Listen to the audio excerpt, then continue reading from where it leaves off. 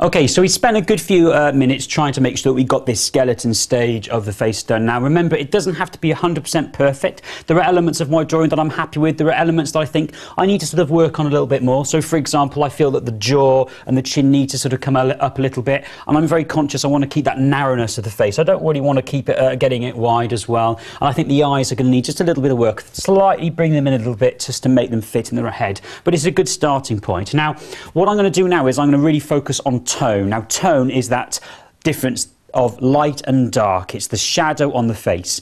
Now, it's very, very important at this stage to remind you we're not focusing on detail. Detail's going to come sort of towards the very, very end. You can get into a lot of problems by going into detail straight away. If you do that, what you're sort of saying yourself with your artwork and with your drawing is that it's right and it's perfect at this stage. Now, very, very rarely are you going to get it right at the early stages. So you want to refine it as it goes along. So keep blocking in and see it and look at the areas of the face in planes of tone, large chunks of areas. And almost, again, try and see it, not so much curves, but see it in sort of straight lines. And we'll refine it and we'll curve it as we go ahead.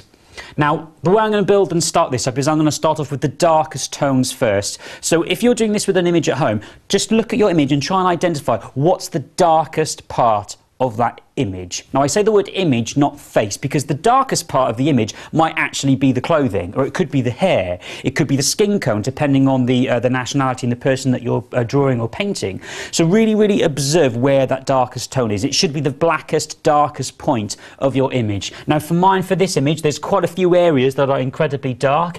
It's probably going to be the shadow in the neck, under the collar. It's going to be the collar and under the collar itself. A little bit maybe on the right hand side and here, and then going up to the face itself, it's going to be the eyes, the pupils particularly, and the shadow inside the ear. Those are my absolute darkest marks. So I'm going to use my nice thick bit of charcoal and I'm going to start laying it flat and blocking that in first. Okay, so nice big planes of expressive marks. Okay, now you can be really fun with this. You don't have to be accurate. Put some really nice marks, because you want some of these really nice big bold marks to sort of remain in the later stage of the finished painting, finished drawing, sorry. You want a nice range of marks. There's a nice sort of dark shadow here on the face. I'm going to sort of build that in straight away. This side of his face going down to the jaw, not pushing quite as hard as I was on this side, and then it's slightly dark up here on his hair, going up here, and there's a nice sort of dark shadow mark there. Okay, so you're working really broadly and nice and thickly. We'll come back to the eyes in a minute. I might sort of swap to a smaller bit of my charcoal just to get the accuracy in there, so I'm not obliterating it. So I obviously want to get the shadow on the inside of his nose, on that left-hand side, obviously under the nose as well. That's going to give it that three-dimensional feeling of the nose really coming forward. The top of his lip, or the lips are quite dark. The chin, I'm going to think about sort of pushing the chin up slightly higher as well, so it's in the right shape, sorry.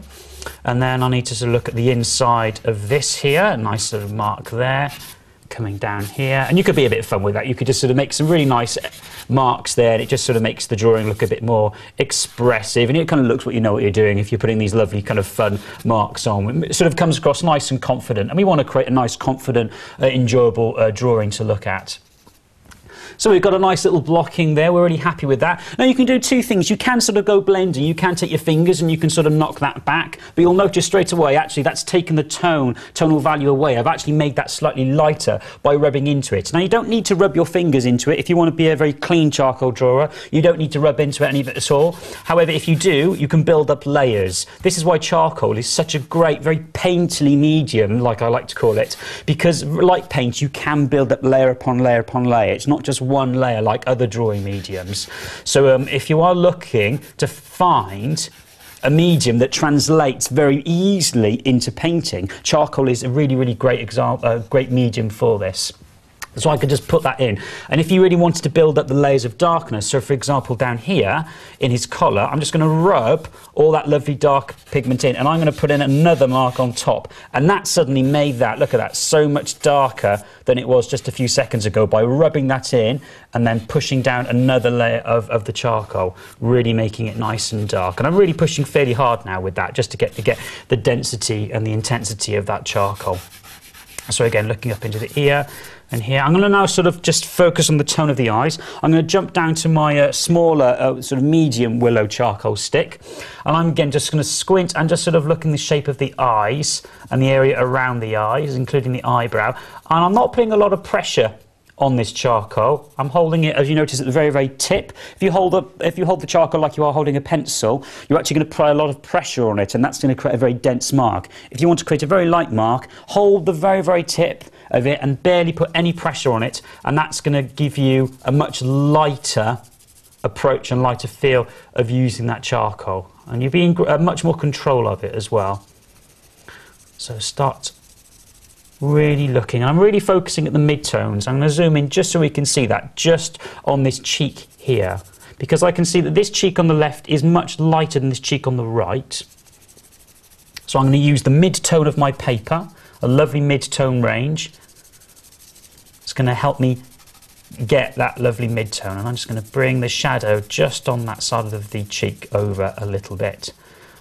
And I'm going to sort of strengthen the dark of this eye here, okay? So you've noticed those drawing lines, that skeleton drawing that we spent good time over, you can't really see it anymore. So it's another good example why this stage is really, it's a good method, because all those drawing lines that you put in the first part of this drawing, you're not going to see anyway. So if you have made a big mistake, you're going to completely cover it with all these lovely tones anyway. But by investing that time in that structure, we've given ourselves a strong structure that we know is going to work fairly, very well. So let's just get the shadow above the eye. Now I'm going to bring in the shadow of his nose in slightly darker.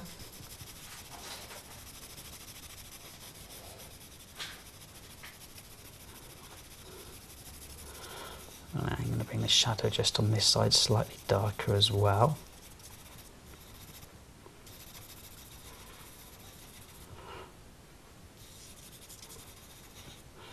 And I know the shape of that eye just needs to come a little bit more horizontal like that. And I'm just going to push in just now a little bit harder just to get the darkness inside the eye there. And then I know very, very quickly that's going to come down to about here, and that's going to create the darker shadow just around this nostril here. Now, there's one important tool that I've yet to bring out and use for this drawing, and that's the eraser, a rubber. And it's an important tool, and you will be probably using your rubber and eraser just as much as you'll be using your charcoal, and at the later stages the white chalk. So this is a stage where I'm going to bring out an eraser. I've got this lovely kind of pencil, it's what I call a pencil rubber, and just it gives you a very, very fine point. So this eraser, and I just noticed that I just need to sort of bring the shadow just under this nose, just a little bit higher, and I've noticed the shadow on his forehead, I've just crept it over a little bit too far to the right. So just by doing that, I'm just going to take the shadow just back by about an inch or a couple of centimetres there to the left-hand side. Now, you could use a putty rubber. Putty rubber is really, really good for that. You could just use a normal rubber and eraser. Anything will do, as long as it just takes back the worst of those marks. And because those charcoal marks are so light, you can move that back. If you wanted to correct an area that you've actually put a lot of dark charcoal and really applied a lot of pressure, it will be a lot harder to erase. So just be very, very careful when you are applying the pressure of the charcoal. Make sure you're really happy with it, otherwise it may be very difficult to correct at a later stage. So I was just now going to check the distance now from this mouth, from the under part of his nose going to his mouth. And I think I'm just going to raise it up just a fraction. So I think that's about a couple of little millimetres, sorry, slightly higher. And then going up to the top part of his mouth there. So it's almost as if the line that I placed originally, which I thought was the middle of his line, has now actually become his bottom lip. You notice there, so that's now actually he's become his bottom lip. So I don't have to rub that out. I'm just incorporating it into what I think is the correct layout. I'm going to take away this little shadow mark here, and I'm going to put that up slightly higher, which I think is roughly there. And notice I'm still using the word roughly and think. This is all still very, very general. It's not about getting it right first time. We'll kind of go into the regions of detail and being really specific over the next couple of stages. Just straighten up that mouth a little bit. So we're sort of getting a bit closer step by step. You can sort of see those features coming through. And have you noticed how by just putting just a very, very simple amount of tone by blocking in very broadly and then slightly refining it with this charcoal stick. You're getting something that looks three-dimensional. We're trying to create this optical illusion. We're using a two-dimensional piece of paper. We've just got a piece of simple charcoal, and we're trying to make something that is two-dimensional look three-dimensional, which is a very, very hard thing to try and do. It'd be a lot easier to do this with a lump of clay, because at least you've got three dimensions on your side. You can sculpt it three-dimensionally. We haven't got that. So by blocking in very, very quickly, you can see that we're starting to get the feel of something that's no longer flat, but something that's starting to feel a little three-dimensional and lifelike. So I'm fairly happy with the shadow on the left-hand side of the face. I'm now just going to check the distance from the mouth and the jaw, and I was a bit concerned that it was a bit too long. So I'm just going to spend just a few seconds just checking if I need to do anything with it and if I need to move it about. So I'm now going to check the placement of the mouth. So I'm now going to get my pencil, and I want to make sure that it's long enough, because I think it needs to creep over to the left-hand side a little bit. So by holding out my pencil, I'm going to sort of check where the mouth features in relation to the rest of the head. So by holding up my pencil, I can see that the mouth runs pretty much parallel under this pupil on the left-hand side. So on the drawing, if I was to do a line down there, I know my actual end of my mouth needs to sort of come there. So it needs to creep over by about 1 centimetre. So I'm going to move that mouth over to the left-hand side a little bit, because that's how it appears on the image. So we've just given him a bit more of a broader smile now. So consequently, I need to move the shadow on his face just a little bit over here, and the highlight just around his mouth there. Now consequently, I just need to check if that nose end is in the right place. I think that nose is fine. I think that eye might come in, and I think the shadow might come out a little bit more. I'm fairly happy with where that's placed.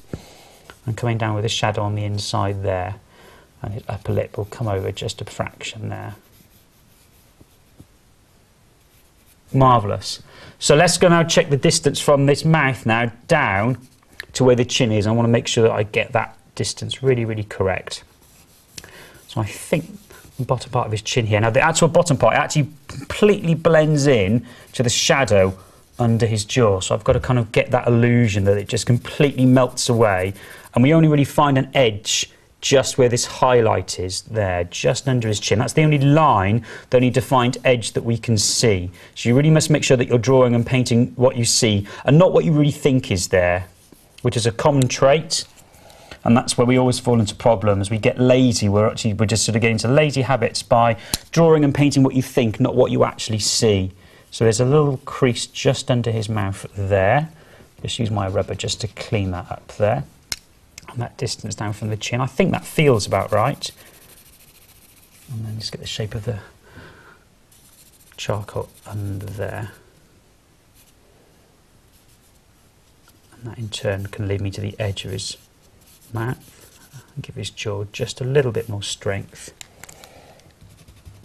a bit more angled. So I know the shadow under his neck comes down fairly quickly, and then it stops quite abruptly, and there's a little bit of half tone here, and then it goes straight into this lovely pure white, which I'll just clean up under here.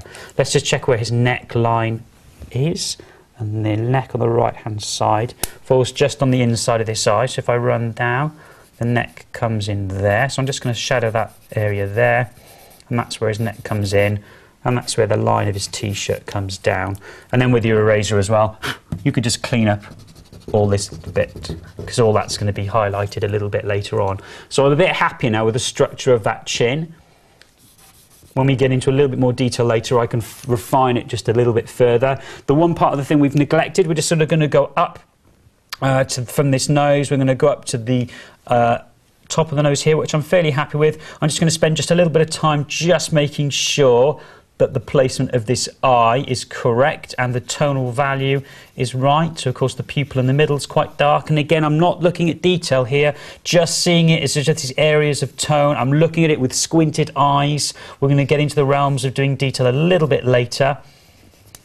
And just really happy. Now you've got to make sure that does that eye fit on that angle. Remember earlier when we did that eye axis? Do those eyes fit in? We don't want it straight, we want it on that slight angle. Now mine's crept slightly down, so I'm going to push this eye just a little bit higher where it should be So it's constantly changing and constantly correcting. So just taking just a little bit of shadow away from under the eye, that's just naturally made it appear just a little bit higher up, as it should be, where that eye axis was where we originally placed it, which I was fairly happy with. He's got a very, very faint eyebrow up here, which we don't need to put in. I'm just going to take away the lines that are left there, which I don't need them. They've done their job. Just take a little step back. And do check as well, another common problem we fall for is the distance between the eyes. So that gap in the middle between here and here. Now, typically and traditionally, we're taught that the distance or the width of one of those eyes is the same as the gap in the middle. So the width of this eye is about that width, which should be the same for the gap in the middle. Now, that is a general rule. It does change for some people, but it's a good general rule to sort of stick with to check, okay? If you find that there's quite a far distance or the eyes are way too close together, you are going to compromise your likeness. So do spend a little bit of time of just checking that. Now I'm just going to now look at the outside of his face and clean up just some of the edges here that I don't need anymore. And go in just a little bit there. And then it comes out just a little bit for his eyebrow. There's a slight out curve here. And then suddenly we get into the territory of sketching in some lovely hair. So that's the one thing I've neglected now. I've not really done much for the hair, but I'm not too worried about that because I don't want your focus and attention to be on the hair. The focus and attention should be on the eyes and those nose and mouth. The hair is a real supporting character, so you just with a few lines you can sort of just suggest as and what you need to put in.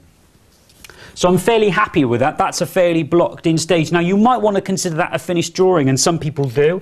It has a nice sort of raw quality to it, which is lovely. Parts of it are refined. You can very, very see there is a likeness there. You've got a rough structure. You can tell it's a head. But what I'm going to do in the next stage is I'm going to show you how, just by refining just a few of those key facial features, how you can really transform this portrait into something that you're really happy with.